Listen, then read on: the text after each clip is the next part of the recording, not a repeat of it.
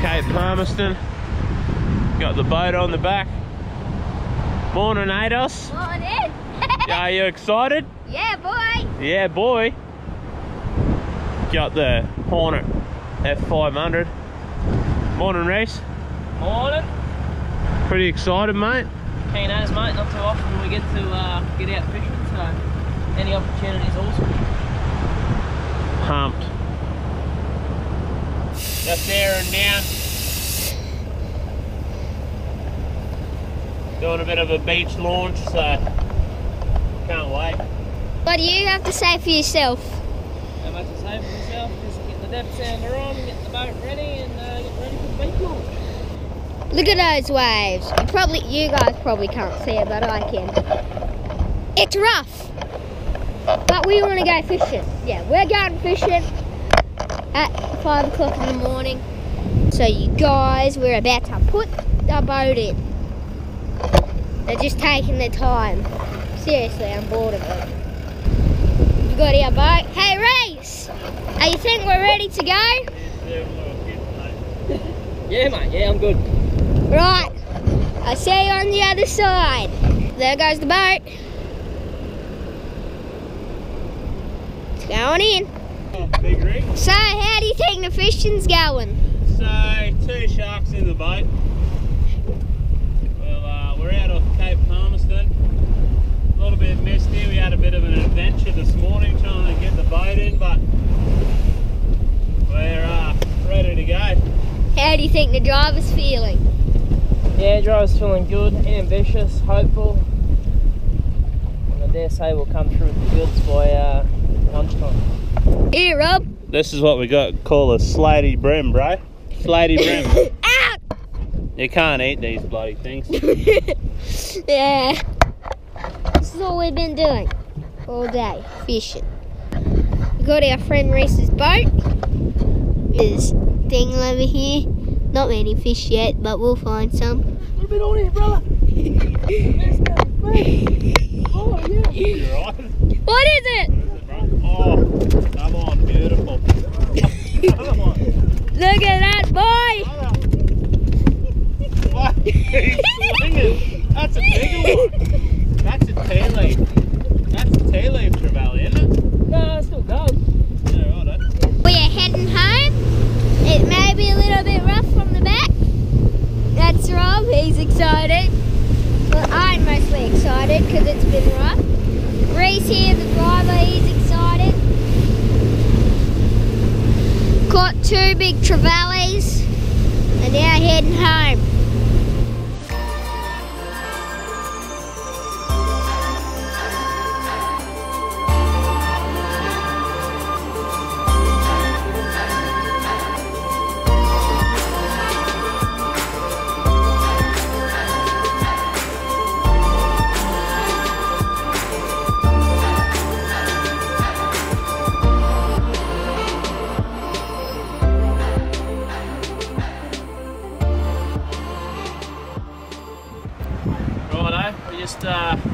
We've been out on a bit of a fishing expedition this morning, got up sparrow fight at 4 o'clock this morning, shot down here. We're at Cape Palmerston National Park. We just did a bit of a beach launch this morning and shot out to Temple Islands out here behind us, and didn't do too bad. Probably 15 to 20 minutes out there, and if you don't know where Cape Palmerston is, it's off the Bruce Highway. It will be south of Serena. Going there, we're actually stayed at the Cape Palmerston Caravan Park, so really good morning, got a few fish, so we're going to go back and fill them up. So we caught a few fish, right, and those people, those backpackers there, what do we give them, Reese? Give them the small estuary cod we had. Yeah, we just give them a cod. Backpackers, they're just, you know, they really just pay it forward sort of thing, you know. Living on a minimal sort of a lifestyle. Yeah, going around Australia and just showing them the Australian way. So yeah, cheers.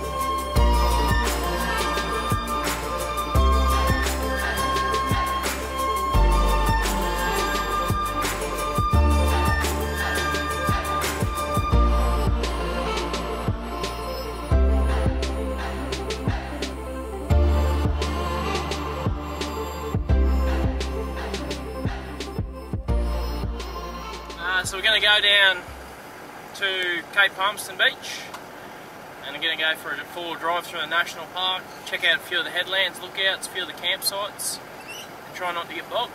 See how we go. Three of us in the convoy. Reese, myself and Trent, Shannon's brothers, along for the trip, so he's got the D-Max, put it through its paces. Should be a good day. Let's go. Let's go. Ready, kids? No, I want to bring the fishing rod. Are you ready, hens? You ready, hens? Yeah. Yeah. I am definitely ready.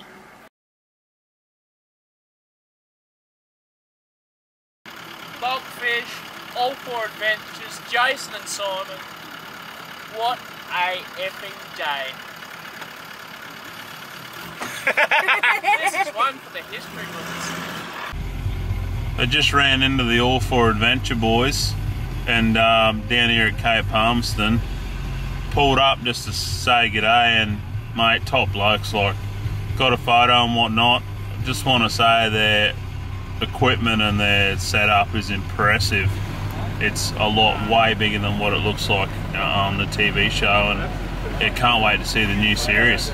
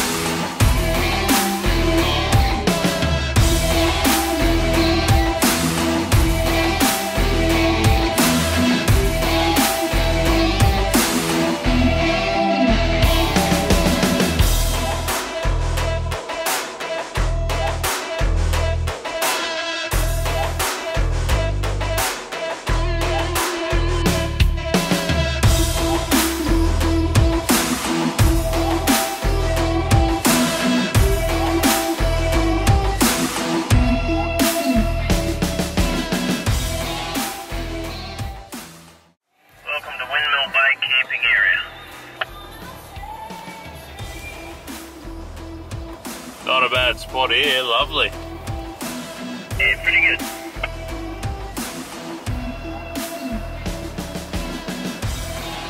My mates is on the beach. Awesome.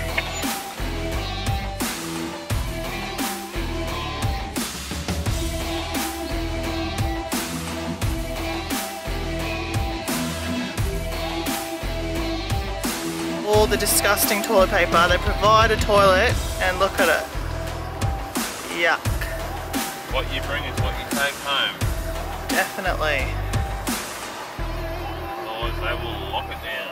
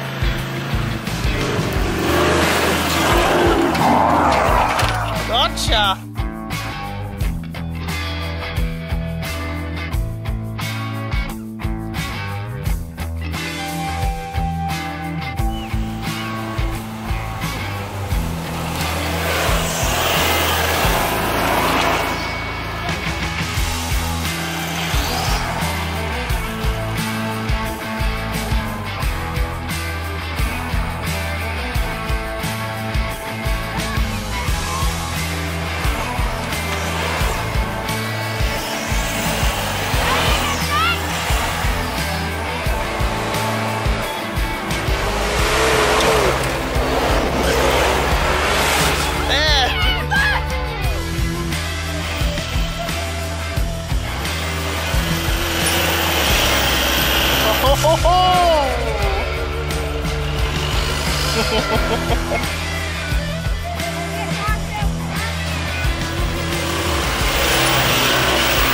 it! What's happened there, Trent? Just done an old CV. You got any spare ones? No, they're on order, so I think we might just take him out and carry on with our day.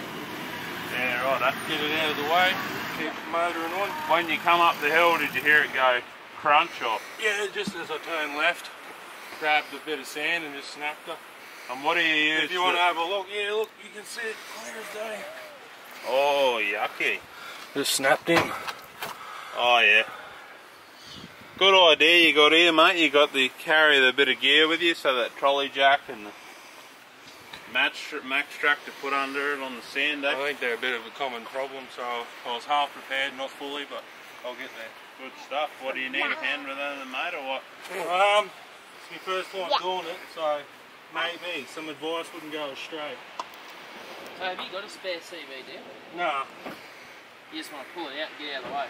Yeah. So we're here and we say, oh, what do you reckon? Pull it off, whatever. Nah, here's Trent. He just rocks up with the grinder and the bloody cutting wheel. He's just going to cut her off and keep trucking. Nothing like three-wheel drive. Good stuff. We'll see how we go anyway. Be prepared on the tracks.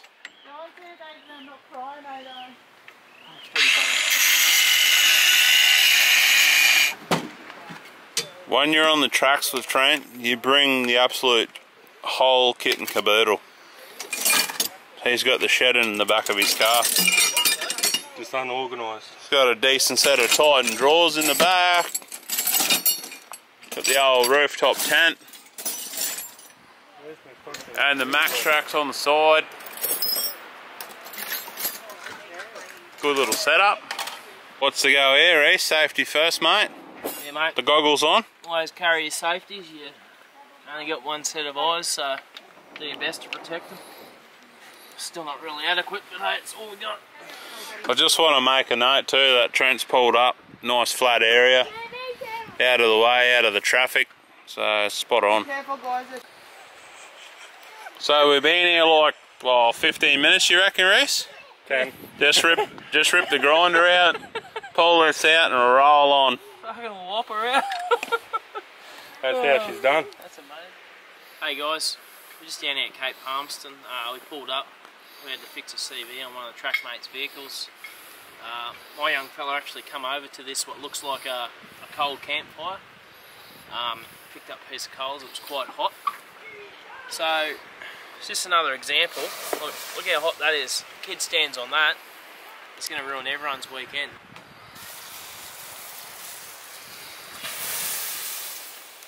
Like, that is scorching hot. There's no need to leave a campsite with a fire left over that hot. Like, that can wreck someone's weekend and the kids.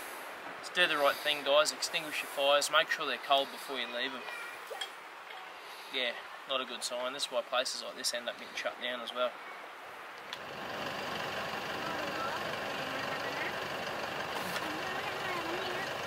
I should be filming this.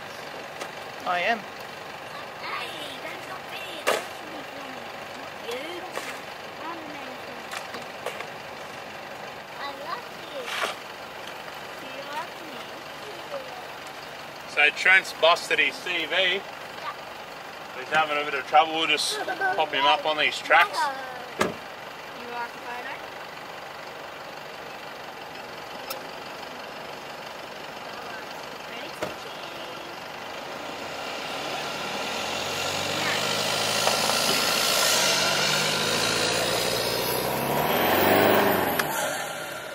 Yeah, boy.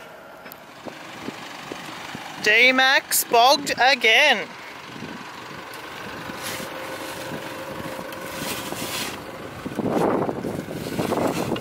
Oh, she's blue. Yeah, not good. Not good. Oh, Too much power. The D-Max just sunk us. I was first on the experience with mud. I broke it. I broke the traction. Broke the top. getting the big guns out, eh? Get the winch out. That mangrove mud, as soon as you hit that mangrove mud, winch or a snatch from a long way is the only way. That stuff will just consume your car. The suction, yeah, it's all over. So yeah, see me, I'm up on the sand. I'll stay up somewhere high and winch off there. Doesn't need much, it's not really bogged. Better to be in that predicament than down on the sills. See how we go.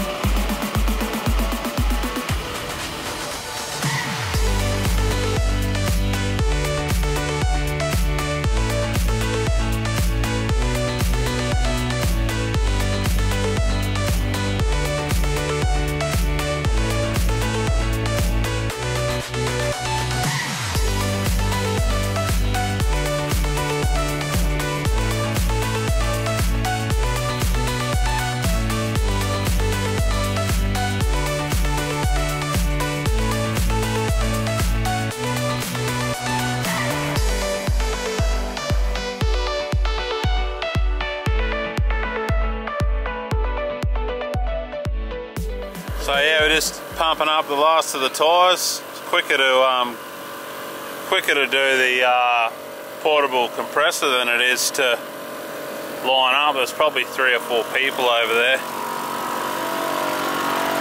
Iron Man. One of the originals. So I think it's like 150 litres a minute. Yeah, it doesn't take long at all. I've only been here for about 8 or 9 minutes, so all good.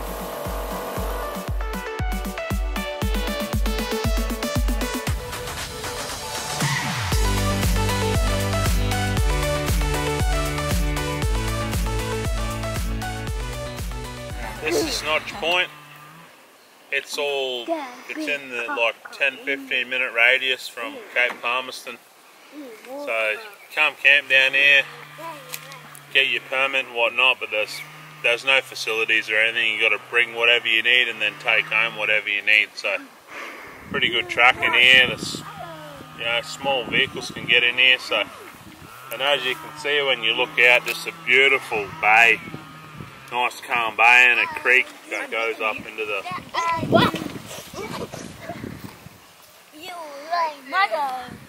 nice grass campsites, shady trees, but there is private property up the back, so you just stick to where you're allowed to go, and yeah, beautiful.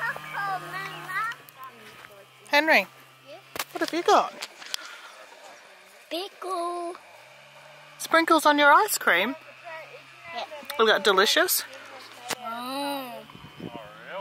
Are you going to share with me? Are you share with Dad? Daddy, that is it. Mate. What do we got going on here? Dad washing the straps after being in the salt water? Yeah, just washing the straps. We've got a little hose hooked up on the van there, so I always hook that up and just wash the kids down, just try and keep the sand out of stuff. What's that I see in the background over there, Rob? Had a bit of a moment yesterday. All for Adventure must be filming their new series, and just so happens that they're at Cape Palmerston the same as us, so saying I'm pumped would be an understatement. Let's leave it at that before I get too carried away. Take the opportunity to touch on our setup here at Cape Palmerston. So really nice sites. We're on a powered site with our van. Everything's all easy to get to, amenities and whatnot. You got water and power and all that stuff. You can plenty of room to do what you need to do. So this is our setup. Gerald the Gecko, the Gordon family. There's 5 of us in here. A bit of a rat race, but we'll mosey on down. We'll have a look at Trent. That's one of the track mates, Shannon's brother, and have a look at his setup, and then we'll go down to the Morgan's camp flash glamping setup that they've got down there. Cheers. Cheers. So, this is Shannon's brother, Trent. There you go. Welcome to the track, mates, Trent. Thank you. But what do you got here, mate? We've had a bit of footage today with the D-Max, so we're doing a bit of exploring. But this is the setup, mate, so just run us through what you got here. Righto, well from the start we got the King's rooftop tent. Slept in it last night, it's pretty good. Good for the price, does the trick. A 4-man annex to go with it with my daughter. We just got a stretcher and a swag in there for herself. We got on the roof, we got the awning outside, 2 by 3 metre awning. That's great. It rained last night, so it saved your ass. And on the front, actually, this side we got the Max Trax holder and the roof basket on top. Put some stuff. And yeah, easy as. 15-minute setup. Nice and comfortable. Can't complain. It does. Trent went through the tracks today, and it doesn't really snag up on trees or anything, so it's pretty low profile. So yeah, whatever suits your purpose, I think, is the go. So we'll go on down to the Morgans. I think they've just pulled up. They've been in town getting coffees or lattes or something. So we'll go down and suss out their camp.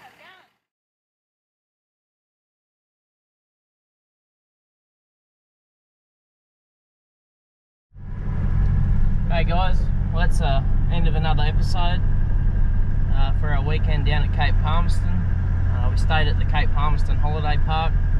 Really good spot, good camp kitchen, good amenities. People at the front are really nice. Close to the water, you can walk down there, also drive down to the creek for a fish. Caught some fish this weekend, was awesome. It's something new for us. And to top it off, we got to catch up with the All 4 Adventure guys and got a photo with them, so that was pretty spot on too. So I hope you enjoyed the episode. Thanks for watching.